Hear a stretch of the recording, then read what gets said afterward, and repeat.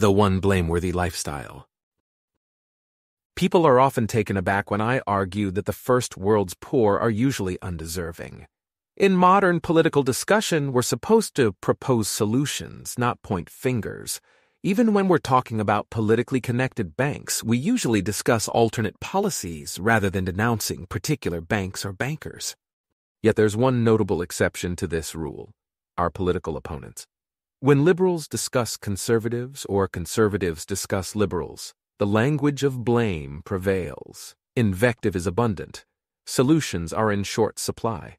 It's almost as if people think that opposing their political view is the only blameworthy lifestyle.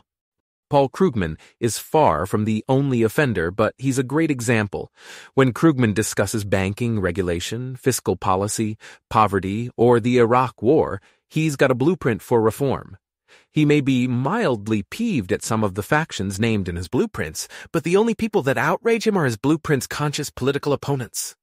I understand why I blame my political opponents. I blame people very freely. I blame people for being impulsive, lazy, conformist, stubborn, hot-tempered, hostile, and naive. I blame people for being too dogmatic. I blame them for being so open-minded their brains fall out of their heads. I blame people for being bad spouses.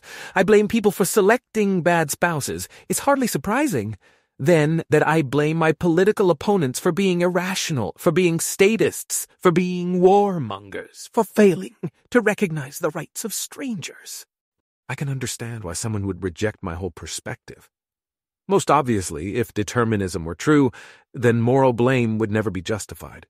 What I can't understand, though, is why people single out their political opponents as uniquely blameworthy.